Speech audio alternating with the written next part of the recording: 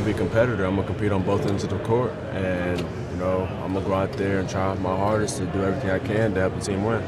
With the Pistons just hiring Stan Van Gundy, obviously he's a guy who has a lot of credentials. How do you see that influencing the franchise?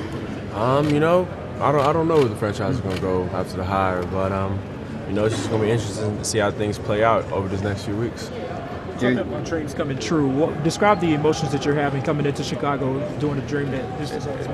I mean, it's kind of crazy. You know, I've seen this on TV before, and you know, I've seen the ESPNU filming the combine and the drills, and you know, to be here is kind of just wow, like it's really happening. So, but I mean, this just motivates you to to just keep striving and keep improving and get better. Are you nervous at all, or? Of course, I feel like everybody should be nervous. You know, we're all embarking on a new life that none of us have experienced before, and we're all in the real world. It's no college. It's different. We're in a grown man's world, and it's gonna be different. But I'm also excited to to get on my future. What are some of the main things teams have been asking you in these interviews you've done?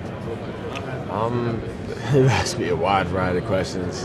After the 5 interviews I had yesterday, I mean, they've asked me a lot of things.